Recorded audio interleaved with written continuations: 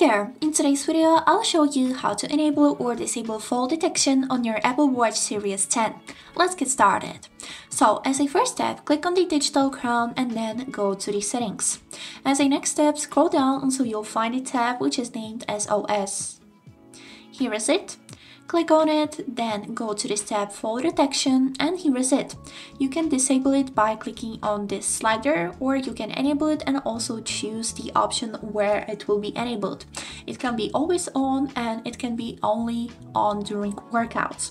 Here you can also read the description which is saying if your Apple Watch will detect fall and you not moving, it will firstly make some alarms sounds, and if you will not decline them, your watch will call the emergency services.